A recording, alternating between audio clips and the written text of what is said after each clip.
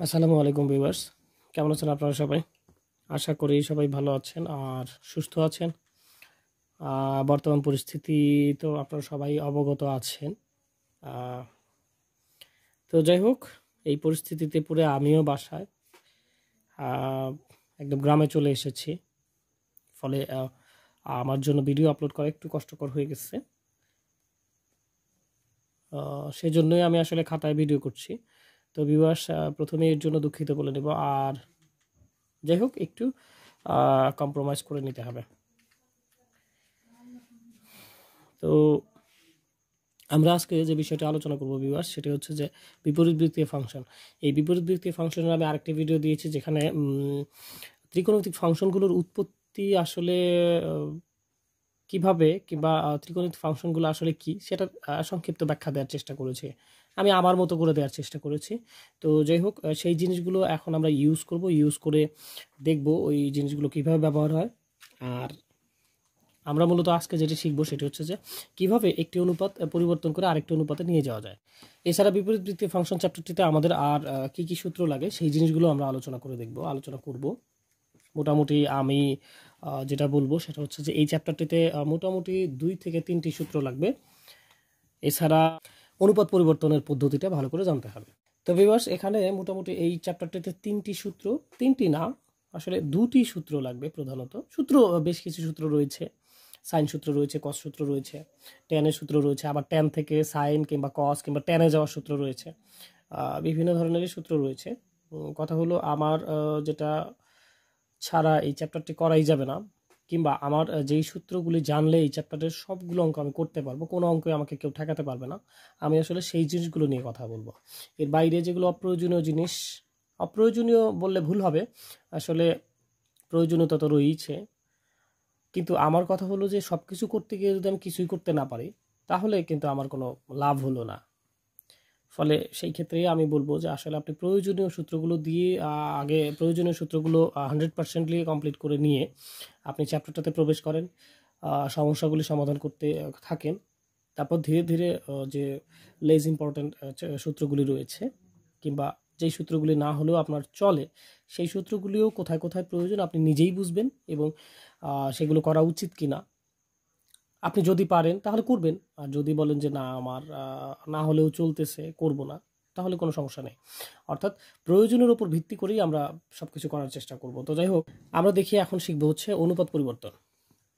ধরুন আপনাকে দেয়া হলো সাইন ইনভার্স 3/5। এই সাইন ইনভার্স 3/5 অনুপাতটিকে আমাদের ট্যানে পরিণত করতে হবে, অর্থাৎ ট্যান ইনভার্সে পরিণত করতে হবে। অর্থাৎ এই সাইন ইনভার্সের পেছনে রয়েছে 3/5। এখন ট্যান ইনভার্সের পেছনে তাহলে কত নিতে হবে, সেই জিনিসটা আমাকে খুব ভালো করে শিখতে হবে। আমাকে আসলে হয় কি, মানে যে কোনো অনুপাত থেকেই হতে পারে ট্যানে যেতে, হতে পারে সাইন রয়েছে, সাইন থেকে ট্যানে যেতে হতে পারে, কোসেক থেকে সাইনে আসতে হতে পারে, কোসেক থেকে কটে যেতে হতে পারে, কোসেক থেকে কজে যেতে হতে পারে, সেকে যেতে হতে পারে, সাইন থেকে যে কোনো অনুপাতে পরিবর্তন করে নিতে হতে পারে আমার প্রয়োজন সাপেক্ষে। এখন বলবেন যে আসলে কোনটা করব, কিভাবে বুঝবো? সেটা হচ্ছে আপনি যখন অঙ্ক করবেন তখন আপনি এমনি অঙ্কই আপনাকে বলে দিবে কোন অনুপাত থেকে কিসে যাবেন। সুতরাং সেটা নিয়ে আগাম ভাববার কিছু নেই। আপনি শুধু এখন এইটা শেখেন যে আসলে সাইন ইনভার্স 3/5টাকে আমরা কিভাবে ট্যান ইনভার্সে পরিণত করতে পারি, খুব ভালো করে শিখে নেবেন। তাহলে আপনার আর কোনো সমস্যা হবে না। প্রথমে আমাদের যে অনুপাতটাকে পরিবর্তন করতে হবে সেটাকে থিটা ধরে নিতে হবে। আমরা সাইন ইনভার্স 3/5কে থিটা ধরে নিলাম।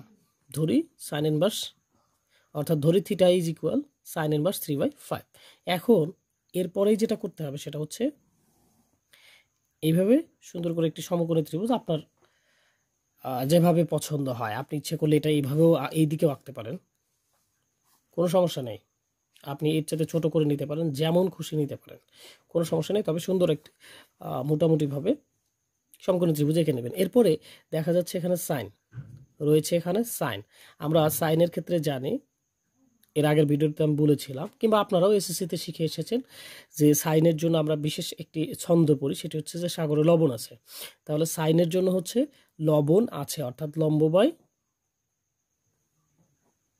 আছে তো অতিভুজ, আর সাইনতে সাথে সাইন।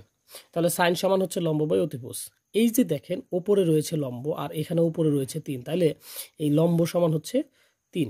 আর এই যে এটাকে যে থিটা ধরে নিয়েছি, এই থিটাটা এই জায়গায় বসিয়ে দেব।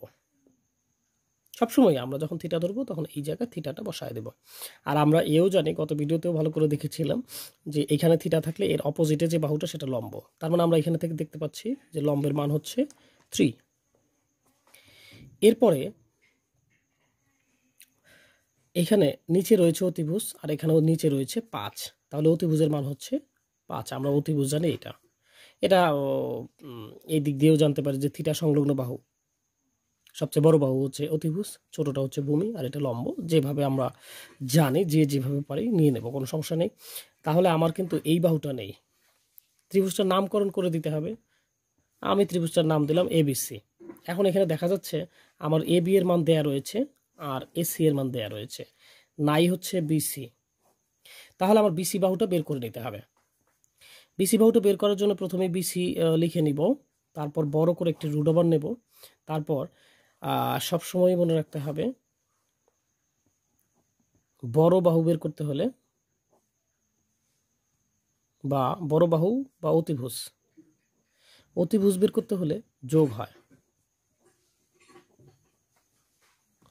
যোগ করতে হয়। আর লম্ব বা ভূমি যেটাই বের করি না কেন সেটার জন্য বিয়োগ হবে। তাহলে আমরা আসলে বের করতে চাচ্ছি, এটা তো অতিভুজ, এটা লম্ব, আমরা বের করবো হচ্ছে এই ভূমিটা। তাহলে ভূমি বের করার জন্য বিয়োগ করতে হবে। এখন বিয়োগ করার জন্য আপনি অবশ্যই জানেন যে আমরা সবসময় বড়টা থেকে ছোটটা বিয়োগ করি। তাহলে এখানে বড় দেখা যাচ্ছে 5 আর -3। এবং আরেকটা জিনিস হচ্ছে সকল ক্ষেত্রে বর্গ হবে।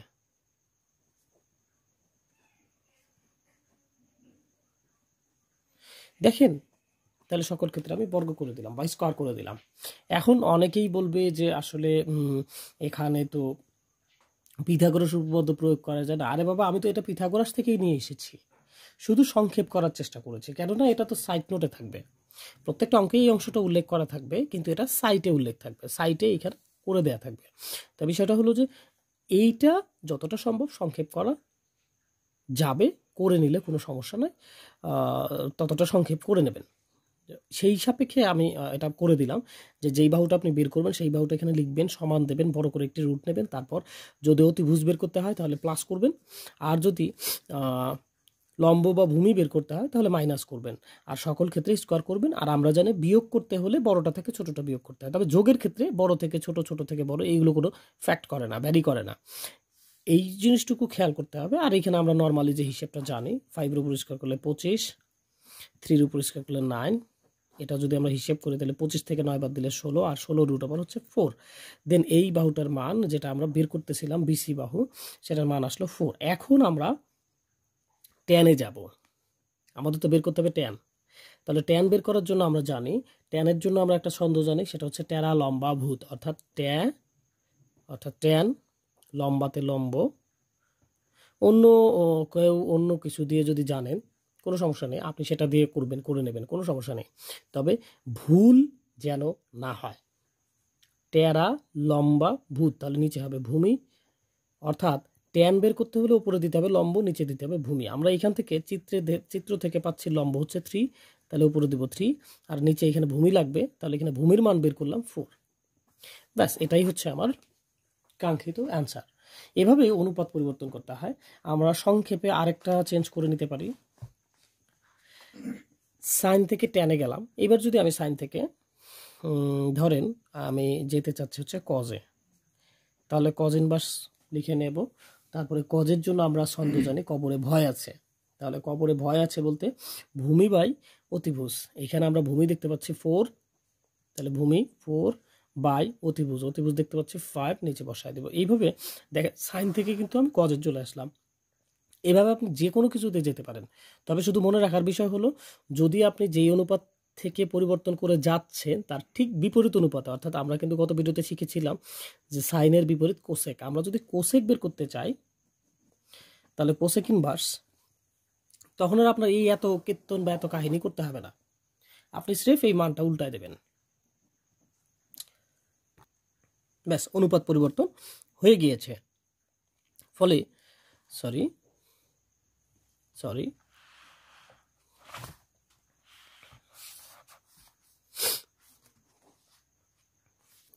এখানে আমরা কজ ইনভার্স করেছিলাম। কজের জন্য আমরা জানি ভূমি বাই অতিভুজ। তাহলে ভূমি হচ্ছে মানে কবরে ভয় আছে, সেটা দিয়ে যদি করি তাহলে ভূমি বাই অতিভুজ। ভূমি হচ্ছে 4, এই যে 4, অতিভুজ হচ্ছে 5, এই যে 5। আসলে একটু মিসিং হয়ে গিয়েছিল, সেই জিনিসটা আমি আবার দেখাই দিলাম। আর কোসেক দেখেন, কোসেক হচ্ছে সাইনের ঠিক বিপরীত অনুপাত। তাহলে বিপরীত অনুপাত করতে হলে তার জন্য এই ত্রিভুজ এত কাহিনী কীর্তন করার প্রয়োজনীয়তা নেই, শুধু মানটা উল্টায় দেব। যেমন ধরুন আমি যদি এখন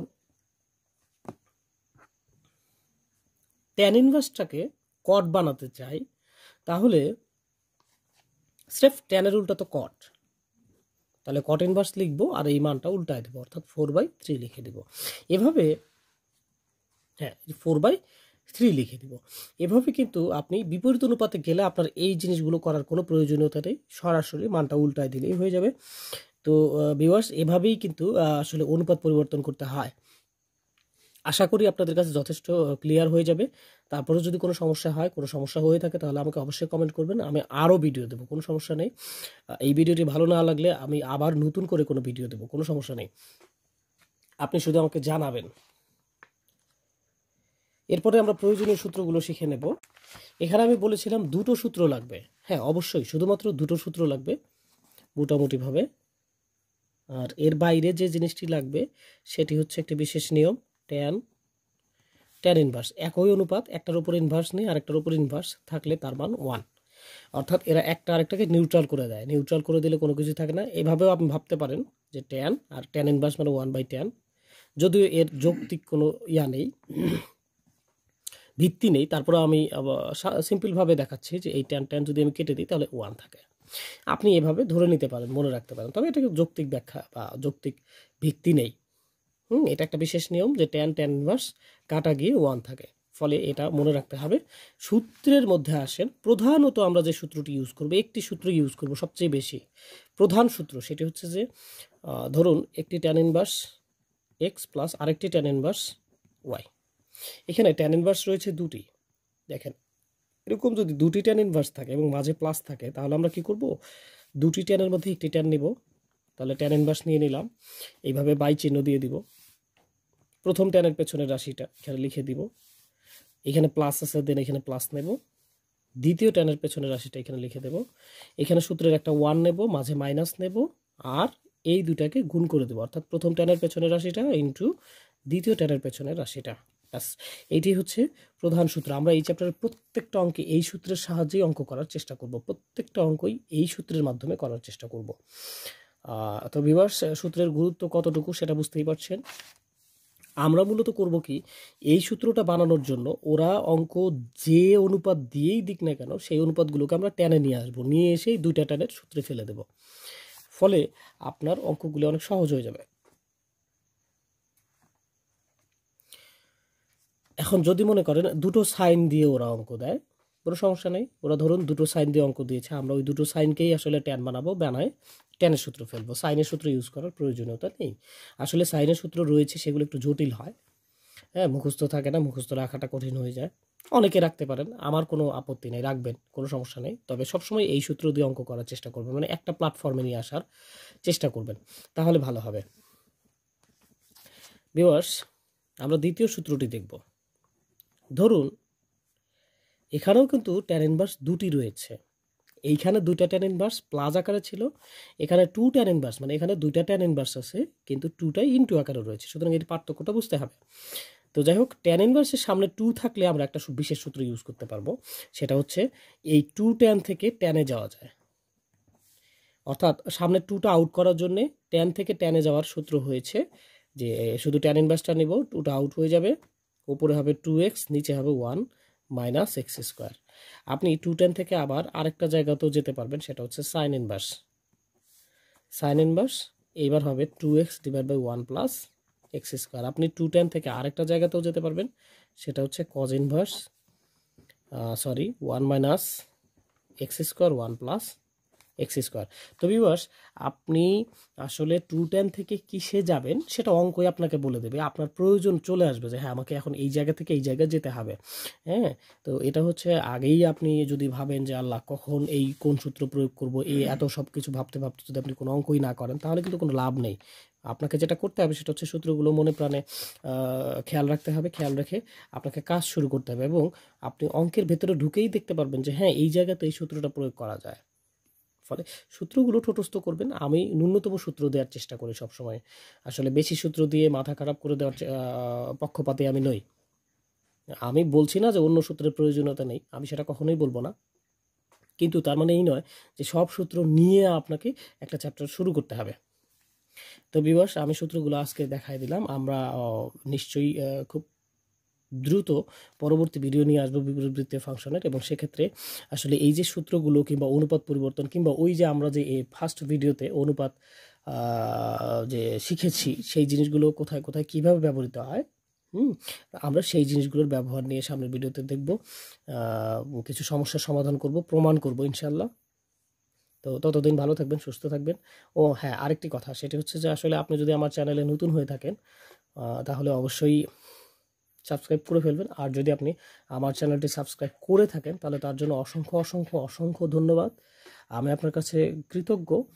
আর অবশ্যই আমার ভিডিও ভালো লাগলে লাইক করবেন, লাইক দেবেন, কমেন্ট করবেন, আর বেশি বেশি শেয়ার করবেন, বন্ধুদেরকে জানাবেন। Thank you viewers.